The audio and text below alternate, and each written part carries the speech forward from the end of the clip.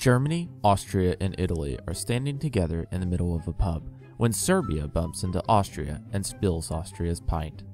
Austria demands Serbia buy it a whole new suit because of the new beer stains on its trouser leg.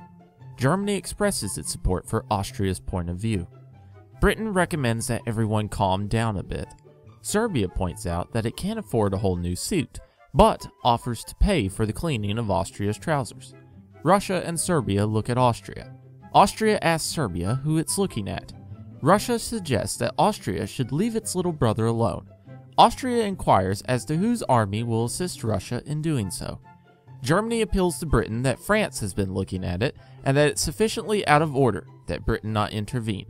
Britain replies that France can look at who it wants to, that Britain is looking at Germany too, and what is Germany going to do about it? Germany tells Russia to stop looking at Austria, or Germany will render Russia incapable of such action anymore. Britain and France ask Germany whether it's looking at Belgium.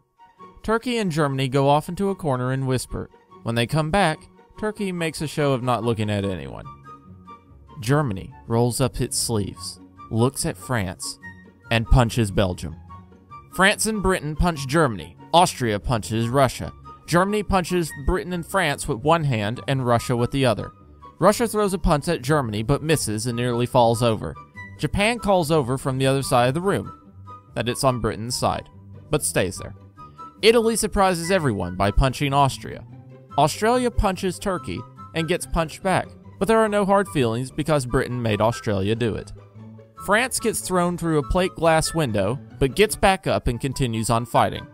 Russia gets thrown through another one, gets knocked out, suffers brain damage, and wakes up with a complete personality change. Italy throws a punch at Austria, but misses, but Austria falls over anyway. Italy raises both fists in the air and runs around the room chanting.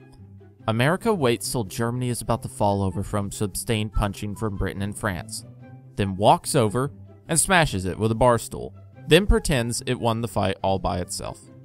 By now, all the chairs are broken, and the big mirror over the bar is shattered. Britain, France, and America agree that Germany threw the first punch, so the whole thing is Germany's fault.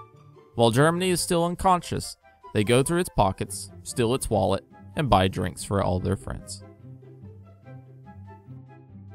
Happy Armistice Day!